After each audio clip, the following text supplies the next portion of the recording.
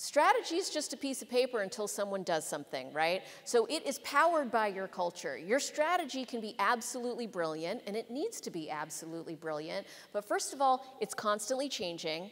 I don't know any clients that we have that don't change their strategy mid-year.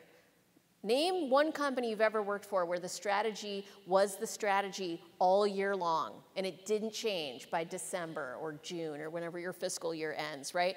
So culture needs to be able to adapt as quickly and frequently as culture does. That's why I'm culture agnostic. I don't go into any business and say, you need to do it the way Oracle did it, or you need to do it the way Zappos did it, or you need to do it the way, you can pick a culture that you loved, but it may or may not align with the strategy that you've got at this business at this time for this scale, for this market. So the key here is being flexible and fluid, and that adaptive culture, that's why it wins, because it keeps up with strategy.